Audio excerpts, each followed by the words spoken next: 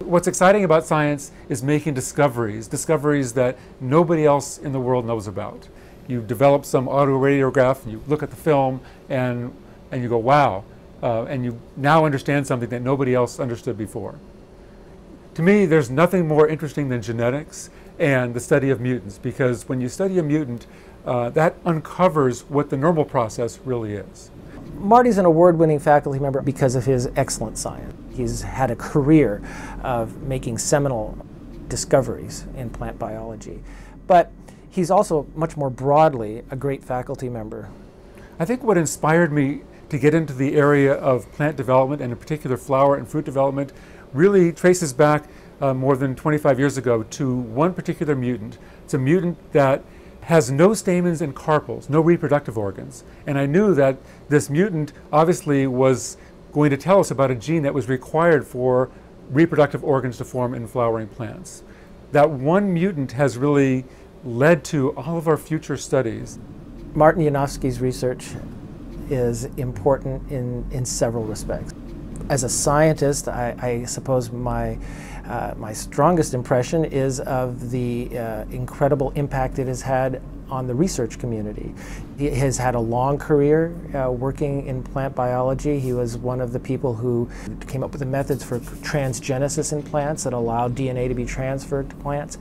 Did absolutely seminal, groundbreaking work as a postdoctoral fellow, elucidating the genetic circuitry underlying how flowers form. After studying flower development for more than a decade, we kind of transitioned into a new area, which was fruit development.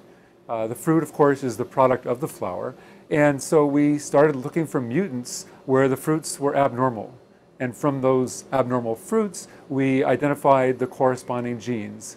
And to summarize years of work by a number of people, we were able to develop a framework model for the regulatory interactions of the major genes that control fruit development. There are many interesting aspects of how the fruits are developing, from the very first part where they're part of a flower to then how they become actually the fruit itself. But one of the very important aspects of that is how parts of the fruit on the outside come together to form the whole fruit.